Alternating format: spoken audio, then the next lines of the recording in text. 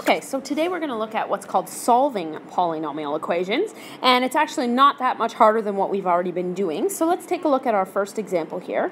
If we had this polynomial here, I want you to just think about for a minute how you would graph that function. Okay, obviously, hopefully you can see that you would need to factor it, so let's go ahead and do that. It's a nice simple one that happens to have a common factor.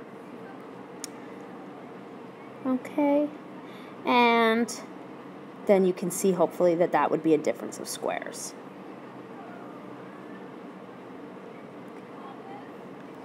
Okay, so obviously now if we were going to graph this, we would actually take the x-intercepts. Okay, so the x-intercepts would be x equals 0 and 2 and -2. So we'll just sketch those really quickly on the graph. We'd have our -2, we'd have our 0, and we'd have our 2, right? And then we know it has a positive leading coefficient, so we know that it starts out going from quadrant 3 to quadrant 1, and they're all zeros of order 1, so it would just look like this. Okay, now, since we needed the x-intercepts, remember that that is actually the exact same thing as being asked to solve. The only difference is the question would look like this. It would say solve, and then it might say 0 equals x cubed minus 4x.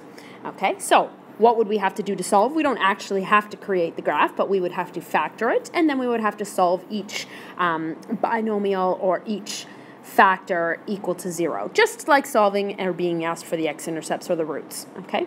The key here is we're obviously going to use our factoring skills from the past couple days to do that. Now, you want to always remember to look for common factors, look for difference of squares, sum or difference of cubes, look for all the other special factoring techniques first before you use the factor theorem to do that. It should be your last resort, as you can see, because of course it takes a long time. It's a little bit longer. Okay, so let's try one.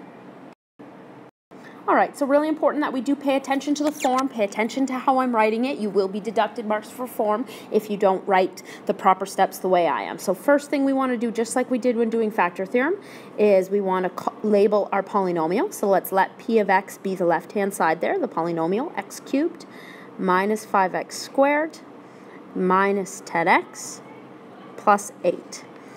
Okay, and of course we could look for grouping first and all of our other factoring techniques. I said grouping because there's 4 terms, but I can see very quickly that that's not going to work out in this particular case.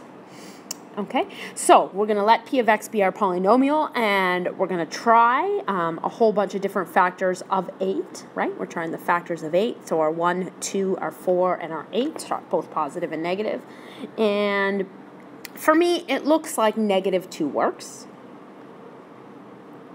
We can just check together here. We're going to get -8. We're going to get minus 5 times positive 4. We're going to get plus 20 and plus 8. And you can see that that equals 0. And of course, that means then that therefore x plus 2 is a factor. So we're ready with our first factor.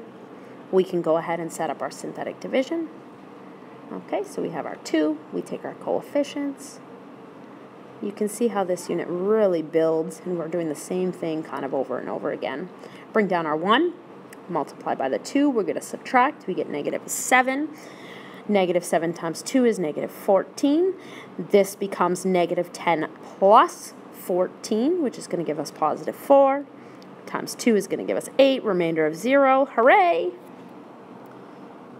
Okay, and now we're going to write out what we have then so far.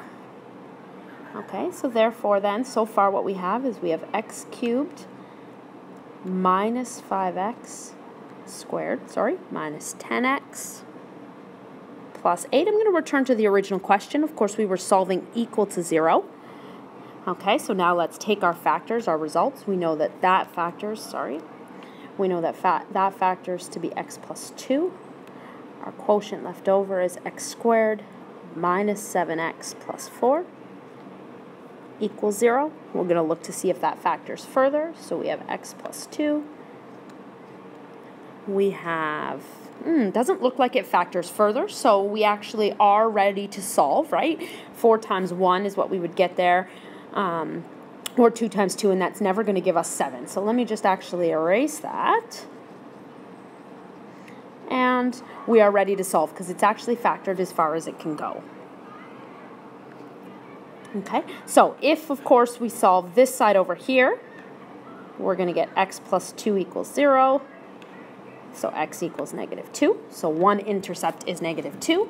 And then since this one doesn't factor, we're going to use our other methods. We're going to use the quadratic formula. So we're going to get -b, which is 7, plus or minus the square root of b squared. So that's 7 squared, minus 4 times a times c, all over 2. And when we simplify that, we're going to get 7 plus or minus the square root of 33, 49 minus 16, all over 2. And that doesn't even reduce. So you would want to reduce that radical if you could using your skills from grade 11. So we have 3 x-intercepts. We have -2. We have 7 plus root 33 over 2. Obviously, if we were graphing, we would get that as a decimal. Otherwise, we just leave it in exact form. And our other one is 7 minus root 33 over 2. Again, those are just decimal answers if we were going to go ahead and graph. Otherwise, you just leave it nice and exact. You do have to reduce the radical if it does reduce. Okay, let's try another one. Okay, here we go with this one. Same thing as always, we want to look to use all of our different factoring techniques, and hopefully you can see that right away. This one looks a little funky. There's only 2 terms. Looks like maybe we could start with a common factor. If we pull that 2 out, we're going to get x cubed minus 64. And then hopefully you can recognize that as a difference of cubes. So I'm going to factor that as a difference of cubes.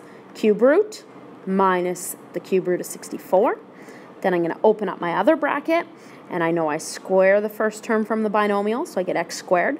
Sign is opposite. I multiply the 4 by the x, and I square the -4 to get positive 16. Okay, and just like I told you yesterday, you can test it out, but this one will never factor, so I know that it's factored as far as it'll go, so I'm actually ready to solve. Okay, and hopefully you can see here that you get one solution, one x-intercept, x equals 4. And then this one, like we said, it doesn't actually factor any further, so we're going to use the quadratic formula. And when we do that, we're going to get -4 plus or minus. Okay, and we're going to get 16 minus 4 times 1 times 16, all over 2. And when that simplifies, we get -4 plus or minus negative root 48 under the radical over 2. Okay, and we can kind of stop there. Okay, now I want you to think about what that means. We were solving for x-intercepts or zeros. Okay, so just to remind you that this actually means that these, what you would normally write here is that there are no solutions. So these are not x-intercepts. Okay, we will talk more tomorrow about what those actually are, but really we only have one, what we're going to call real solution, or one x-intercept that we would plot on the graph. And I want you to be thinking about what that means that would look like. We know it's a cubic function. We know there's only one x-intercept, so what would that be looking at? Okay, and we're going to leave it at that for today, and we're going to practice this idea of solving, and then we're going to make it a little more complicated come tomorrow. Okay, see you in class.